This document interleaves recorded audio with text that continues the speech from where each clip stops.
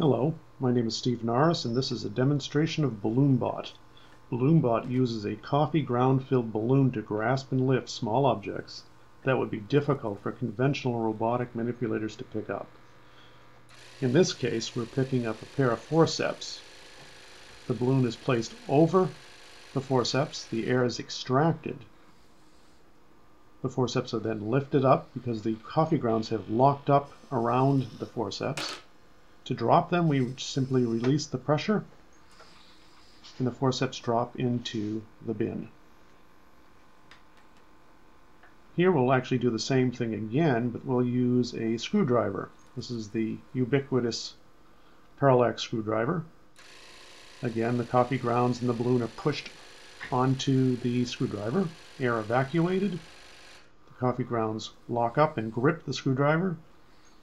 We bring it back over, drop it in the bin.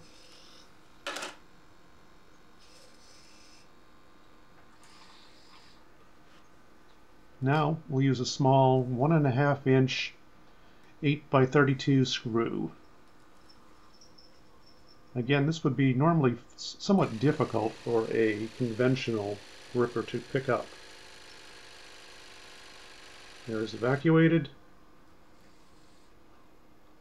and the screw is moved over and dropped into the bin.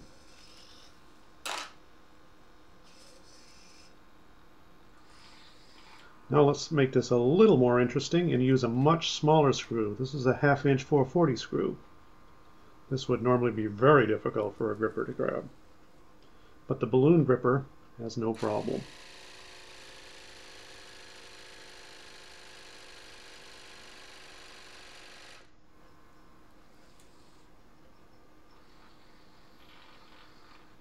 Release the pressure. The screw is deposited. Now, as a final test, let's take 2 Tylenol 500 milligram extra strength caplets, which are fairly delicate, and let's transport both of them together. Again, the balloon goes down over the caplets, but will not damage them. Air extracted. Both caplets are lifted and deposited.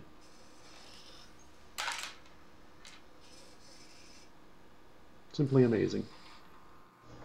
Okay, let's take a closer look at the operation of BalloonBot.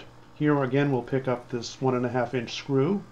In the back you can see the Reynolds Handy Vac. This is what we use to extract the air from the balloon.